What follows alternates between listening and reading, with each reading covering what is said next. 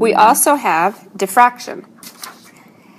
Now, this is similar to refraction because it's something that happens to the wave as it passes through something, but this is when the wave bends as it passes an edge or an opening. So this is like when you see the light coming underneath the door from a different room. So diffraction is the bending of the waves as it passes an edge or an opening. One of the most famous experiments to go with this was the slit experiment. Quantum theory works, even though it shouldn't. And perhaps the ultimate proof of just how unsettling quantum mechanics can be is something called the double slit experiment. It will make you question whether reality exists at all.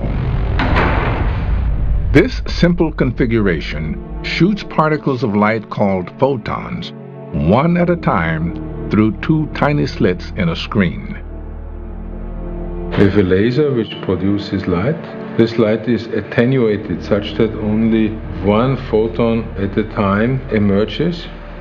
This photon passes through a two-slit assembly, and then we have a camera which registers the pattern behind the two-slit assembly.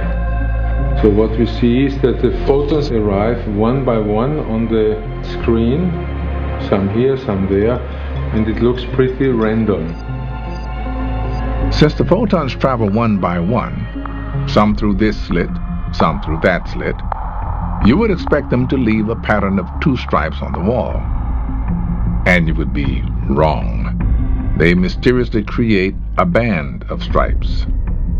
This is what you would expect to see if a constant beam of light shined through the two slits. It would spread across the wall like a wave. So how can single bullet-like particles of light create a wave pattern? This could only happen if the particles go through both slits at the same time. In other words, the particle is in two places at once. But strangest of all is what happens when you put detectors next to the slits. When the photons are being watched, the wave pattern disappears. Take away the detectors and the wave pattern comes back. This suggests that we can change the way reality behaves just by looking at it. Does this mean that reality itself is not real? The modern answer is that the path taken by the photon is not an element of reality. We are not allowed to talk about the photon passing through this or this slit. Neither are we allowed to say that the photons pass through both slits. All this kind of language is not applicable.